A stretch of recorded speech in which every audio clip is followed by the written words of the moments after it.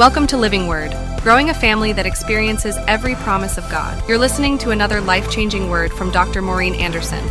For more information, visit our website at livingwordonline.com. God was just speaking to my heart today, that the Word of God tells us about that we're in that time of grace. We're in that time of the supernatural.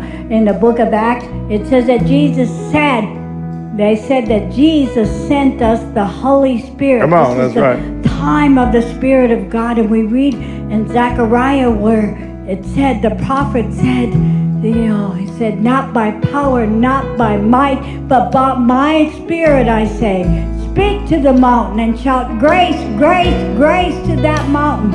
Hallelujah. This is a time of the grace of God. And Power it's not, of the Holy Spirit. So it's a time of the Holy Spirit moving into our lives and bringing us into that place of the grace of God. And it reminded me of, Peter when he was, he was in prison. It was Acts chapter 12, and they had him double chained. They had guards around him. They had guards out there. They were going to, he was going to be annihilated in the morning by King Herod, and they were wanting to make sure he couldn't escape.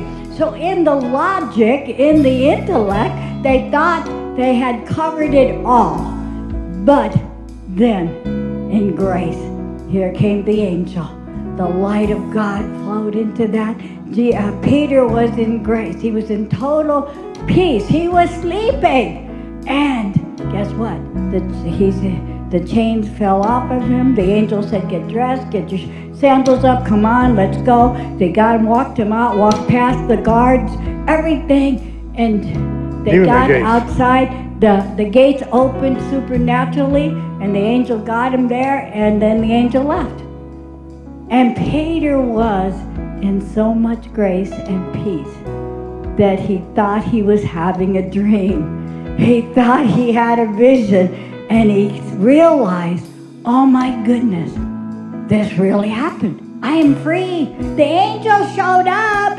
God sent the angel. This is a time, not of the intellect, not of our trying to understand, because grace, you can't comprehend what is going on. You don't understand when you look back. And I remembered when Dr. Tom had the kidney stones, and they said he was probably going to go on dialysis, and the kidneys were a mess. And kidneys don't fix themselves. But while we were walking through that, we were in total peace. We look back and we say, we were just laughing and fooling around, and we were happy, and we didn't understand. We knew the seriousness, but we didn't comprehend it. We were at total rest.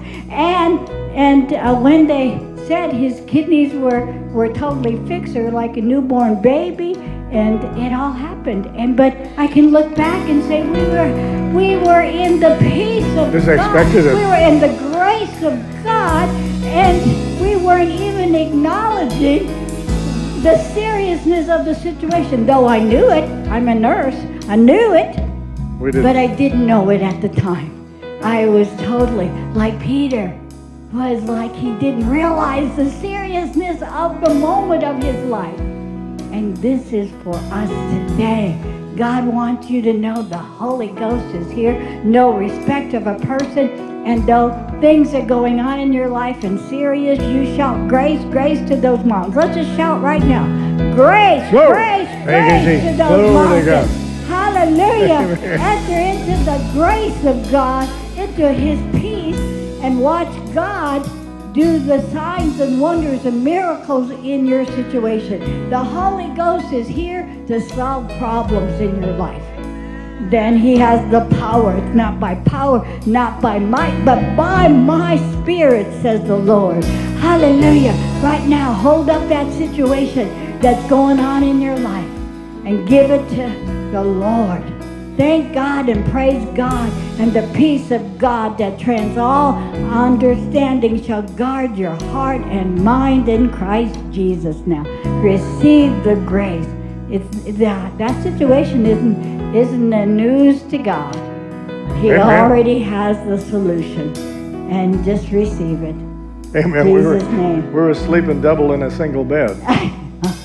And the doctor said, I want you to take care of him in the night. But I was in so much peace, I slept through the night. There was no place in the hospital, so we're in the dialysis lab. That was the only bed they had. That's it, yeah. And we slept there together. I had hoses and wires hooked to me, whatever. Yeah, it was just God. We went to sleep. We went to sleep. So, hallelujah. So, hallelujah. Our God is a great God, miracle-working God. And God sets us 100%. free. Today, God sets you free from any poverty. You need a job, God has that job all ready for you. Receive it today. You're in the house of the Lord. God sets you free from anxiety and fears and stresses in your life. You need to receive that God sets you free from any type of stronghold or any depression or impression or rejections. It's here today. You're in the house. Take what you need. You need health. Take your health that's already yours. It's already provided. Now receive it. We're a church of faith. This is God's house. This is His dream. This is where His name dwells. Receive what you need in Jesus' name. Hallelujah. We introduce to you Living Word Virtual Church Community. Each week, we come together during the live stream, chatting with each other through live comment sections.